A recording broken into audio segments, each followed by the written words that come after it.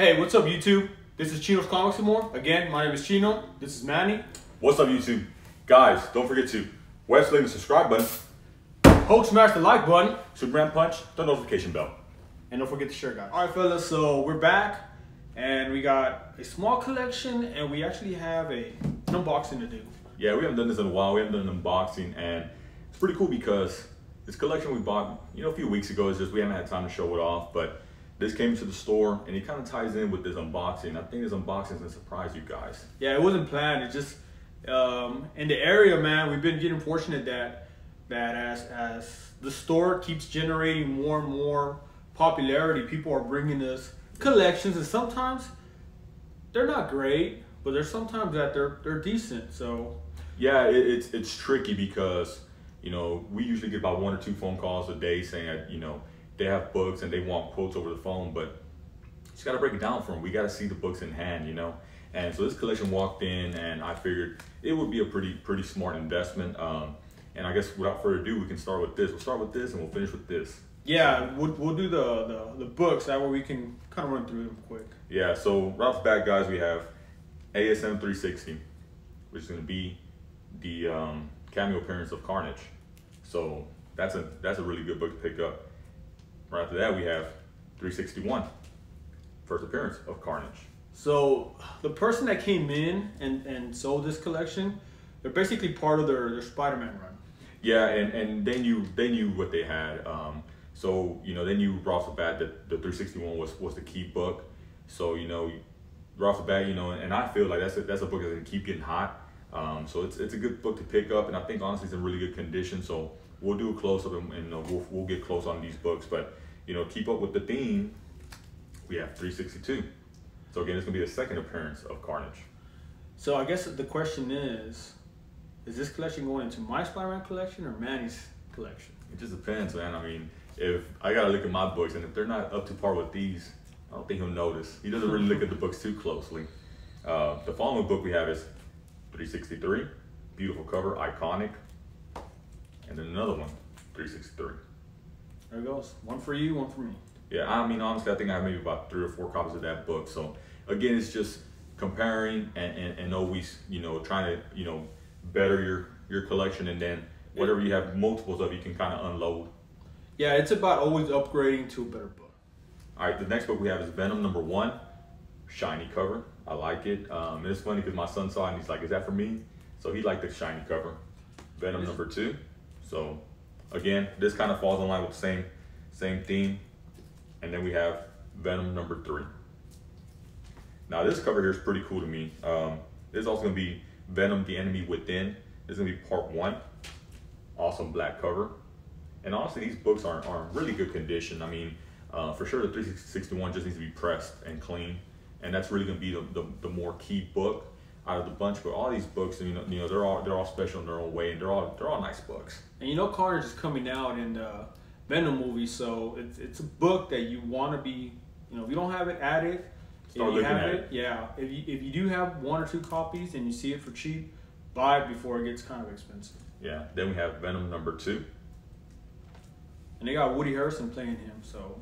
Venom #3. I can almost say that he'll probably do just as good of a job as Heath Ledger. I don't know, man. I think Woody Harrelson's a really, really good actor. We'll see. But I think, if he has a range, he can do some magical stuff with that one. I think he has a range, man. Then we have Guardians of the Galaxy, another shiny cover, #25. Silver Sable in the Wild Pack, #1. The Spectacular Spider-Man 189. I think most of these covers are all kind of shiny, but it's a good little mix. This one is kind of like the oddball. Ghost Rider #25. And then we actually have some DC for you guys out there. For Berg and Thor. We have Batman vs. Predator #1. Batman vs. Predator #2. And honestly, I wasn't even familiar with this run, but it looks interesting. I think that's the cool part about it is when collections walk in, there's just so many books and comics out there, man, that you start seeing series that you probably never heard about, or vice versa, like, I didn't even know this existed. Yeah, so that's the little collection that we bought. Pretty cool. This here is the unboxing, and man, I don't even know where to start. This is a pretty decent sized box. I know what's inside. It's just one book. AF-15, guys. It's just one book. It's not an AF-15. I wish, but let's work this out, man. So right off the bat, I don't have a knife, so we're gonna use scissors. Oh, we don't have a pick knife, huh? We don't, but we'll work this out. And this is gonna be a book that I've had my eyes on for a good minute. Okay. Decent packaging. Little bubbles, we don't need that. Check this out. So it's like a box, envelope, bubbles, not bad. Now the tricky part is, let's get this open. That's a good box. I can store more comics in there, more key books. Yeah, so I'm gonna be very careful, guys, because I could probably rip it. And unboxings, they're not, they're not the most attractive thing to see, but it's what's inside that really matters. And honestly, I can't wait to see it. And it's not a slab. If not, he wouldn't be as delicate with it. So yeah, so I have to be a little more careful. Interesting. So now they put more cardboard on top. So, all right, pretty cool. Okay. And I'm just double checking, make sure I'm not gonna get anything. Man, they're making me work for this one. All right, guys, so this is the book, and we don't need this. This here, guys, gonna be Amazing Spider-Man number 13, Mysterio's first appearance. And honestly, guys, I mean, this is a book I've had my eyes on. I've had my eyes on this one for a good minute. It's a nice looking book, very nice. The funny thing is that Manny was looking at this book way before they even announced that he was going to be coming out in the new Spider-Man movie, and then it got expensive.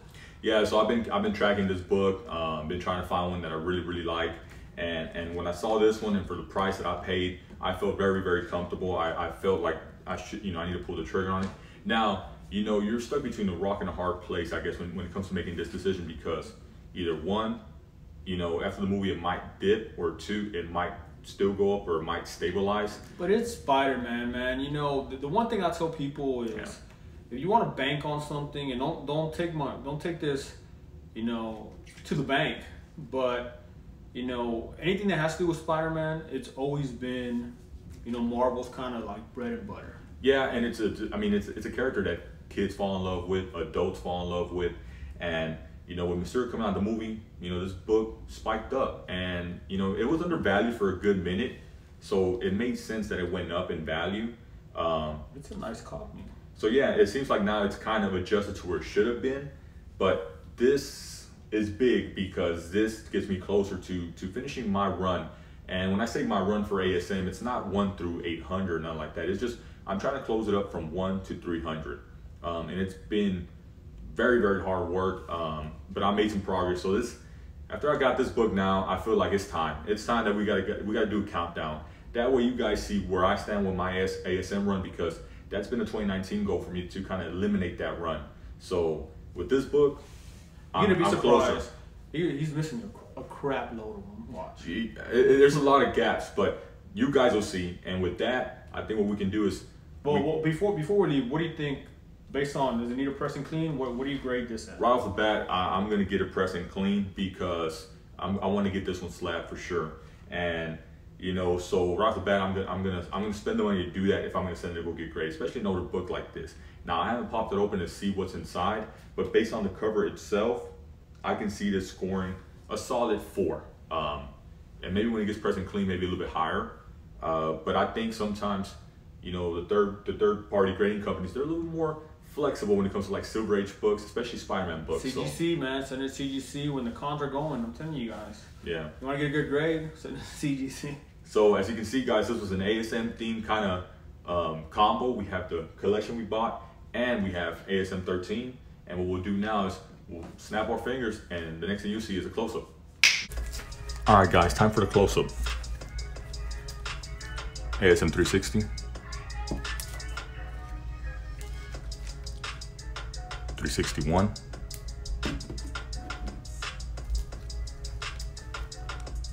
362.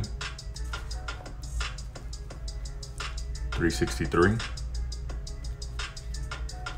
Another copy of 363. Shiny Venom cover. Venom number 2. Venom number 3.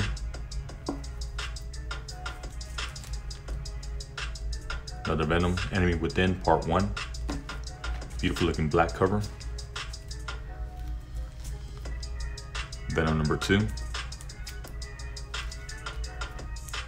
Venom number 3.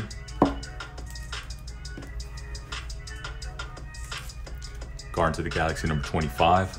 Another shiny cover. Silver Sable in the Wild Pack number 1. Spectacular Spider-Man number 189. Ghost Rider number 25.